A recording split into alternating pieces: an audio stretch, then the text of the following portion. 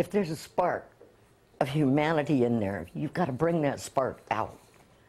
And I thought I saw it, but I was wrong. A military veteran swindled for being a good Samaritan. Sharon Larson lives in Fairfield and says she was helping a homeless woman who repaid her by stealing her car. Larson, who used to be homeless herself, has no way to get around now and is pleading for her car's return.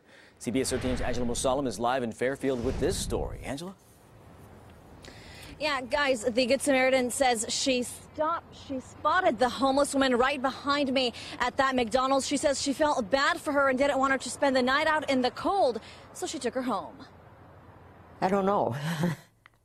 I don't know what I'm going to do now if I can't get my car back. Sharon Larson says she was just trying to do the right thing and help a woman in need. She was at this McDonald's off West Texas Street in Fairfield Monday when she saw a homeless woman sitting outside. Man, it's so cold out, you know, and she doesn't have any winter clothes on. Larson says she invited the woman into her house for the night, but Larson's act of kindness was taken for granted. I went into the bathroom to change into my pajamas, and when I came out, she wasn't sitting there. Larson searched her home for the woman and says she couldn't believe what she saw when she opened her door. I opened my door and I saw my backup lights on my car.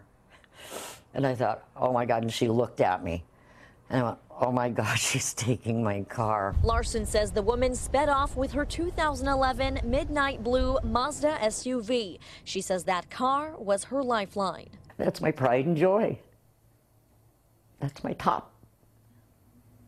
And she took it. Larson knows what it's like to live on the streets. She was once homeless. Over the years, Larson says she's helped a handful of homeless men and women to pay it forward, but she never thought she'd get hurt in the process. I was just helping her.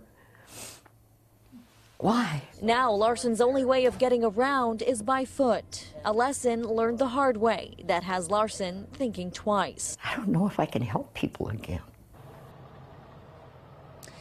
Fairfield police are still looking for leads. Meantime, Larson is pleading for her car to be returned.